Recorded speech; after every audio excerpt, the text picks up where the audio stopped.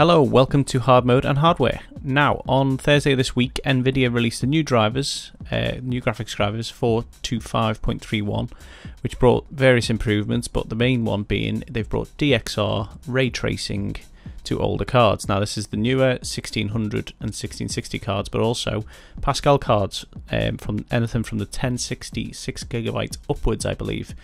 So, being a 1080 Ti user, I thought I'd download them and give them a go. Do some comparisons and some benchmarks and show you guys. Now, it's DXR, not RTX. DXR is like RTX Lite, from what I can gather. It's ray tracing that the older cards are able to handle. Now, it's the very first driver release with DXR enabled for these cards, so they're not optimized yet, but hopefully there will be more optimizations in the future for those of us who can't afford to stump up for a 2080 Ti, which is what my upgrade would be. Anyway, without further ado, let's jump into the comparisons. So first up, we've got Shadow of the Tomb Raider. DXR is Ultra is on the left and Shadows is on the right. Now, that's what the DXR is for Shadow of the Tomb Raider. It handles the shadows. So you've got your normal shadows that are baked on the right hand side and the ray trace shadows on the left hand side. And as you can see, it's sort of, there's not a huge difference. As you can see from the top left corner, it runs like a potato at ultra settings, even on a 1080 Ti. Sorry.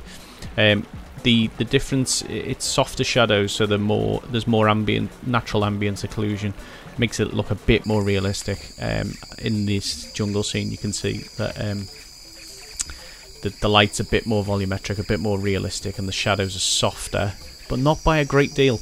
And it really does kill the frame rate in the benchmark test anyway. I haven't had time to play the game a massive amount yet with it on, but as you can see, it's running under 30 frames per second a lot of the time. And when we get to the benchmarks, you'll see the figures about based on this benchmark.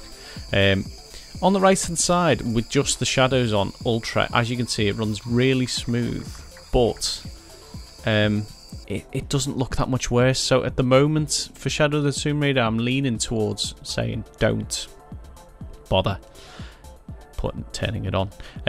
Just stick with shadows on ultra settings and leave DXR alone for this game at the moment.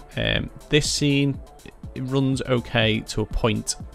It runs fine, in fact, up until about here when it starts to dip, and then it becomes really choppy. But you do get a good sense of how it works in this particular scene, because when it drops down into the market in a second, you'll see the shadows are a lot softer. They're a lot more realistic looking, for my opinion. However, on the right, even with the crisp shadows and the sort of slightly faker looking ambient occlusion, it's still a great looking game. So for me, for Shadow of the Tomb Raider, I'd probably leave it turned off. You can see the way it's running, but graphically as well, it's not that much. That's not that big a difference, really. The shadows are more realistic, but because it only focuses on the shadows, for me, it doesn't warrant having it turned on to lose that frame rate.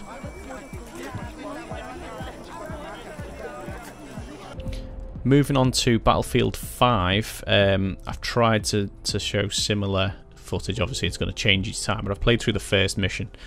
So on the left, you've got DXR on, and on the right you got DXR off. Now in Battlefield 5, allegedly it's more to do with reflections, so we'll try and see if we can see the difference. I've tried to sync it up as best I can and offer some comparison, but we'll see how it goes. So in this scene, which is in engine, I couldn't the reflections look less jagged, jarring on the eye from that water as you drop in. Again, the light's slightly more volumetric. This is with DXR on, and you can see the shadows again and the ambient occlusion a lot softer, a lot more realistic. You wouldn't have the sharp shadows necessarily at a distance from a light like this. You can see, if you look at the bottom of like the rocks on the right hand side, the ambient occlusion is less harsh because the light is bouncing off the floor and hitting the rocks, but obviously to a lesser extent. And now with DXR off, you can see that it's a little bit more jarring on the eye. The shadows are more jagged where they've been baked to react to what's going on. So when the the soldiers' shadows you'll see in a minute. They're a lot more harsh, even though they're quite a far distance away from the light source.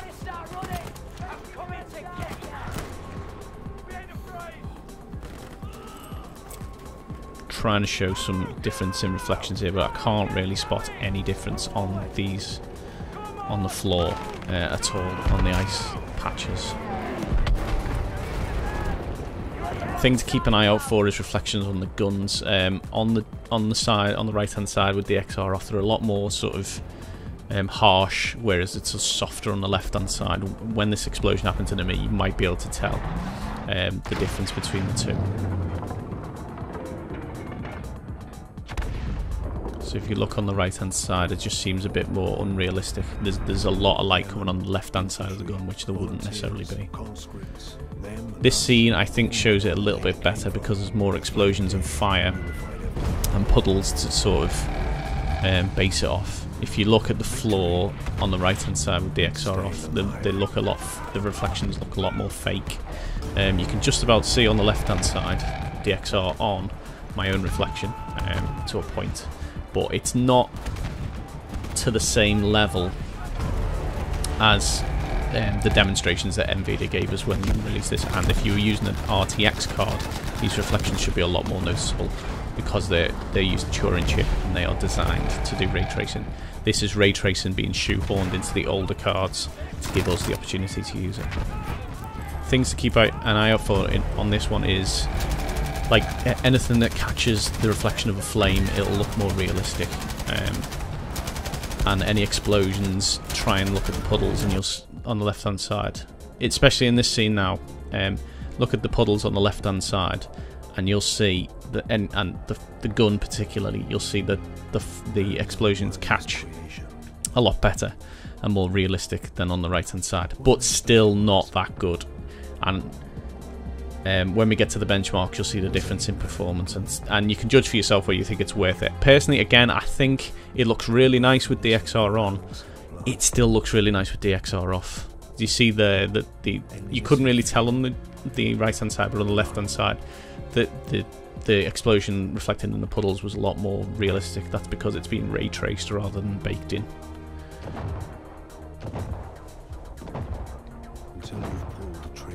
Again, for me, I'd probably leave it turned off. It's not worth it at the moment. I'd rather have the smoother frame rate. Even though the frame rate's not too bad, I'd rather have the smoother frame rate. So here's the benchmarks for Shadow of the Tomb Raider. So this is the built-in benchmark that you saw before.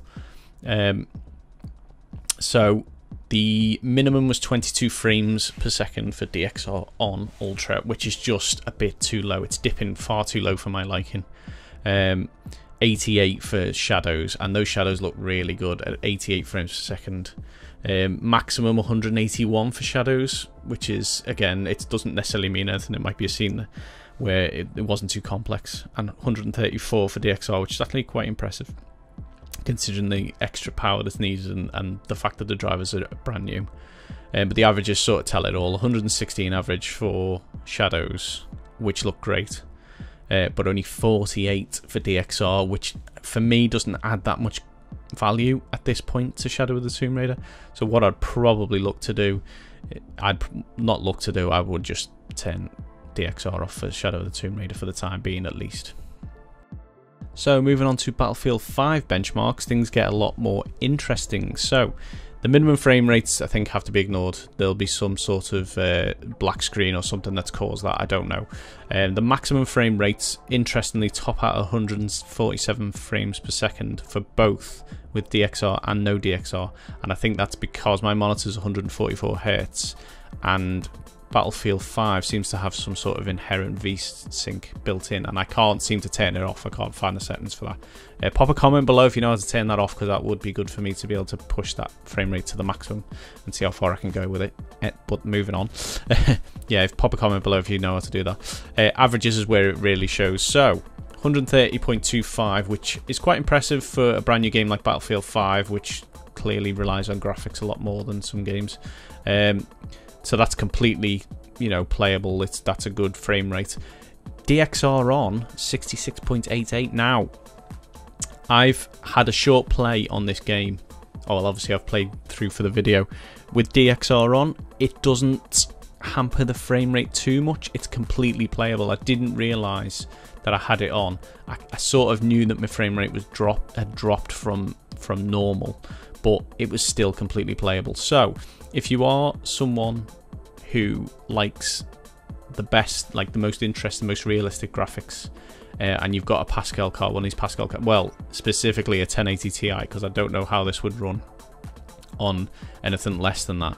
But if you are more into the graphics, you've got a 1080 Ti, then I would suggest you could get away with playing Battlefield with DXR on, because it seems to run at a reasonable frame rate. 60 frames per second is a reasonable frame rate. It's not a good frame rate, it's just a reasonable frame rate. But for me, I personally like the higher frame rate, especially with multiplayer. I'd prefer the higher frame rate. So for me personally, I'm going to leave it off for now. I'm going to follow this with interest as they release more versions of these drivers and maybe make it more efficient, and maybe it will show a performance increase, especially on Shadow of the Tomb Raider, where it's a bit like a potato at the moment. But for now, I'm going to leave DXR alone, because I'd rather play a game smoothly than play it and look slightly better, which is all you're getting really with DXR, is looking slightly better.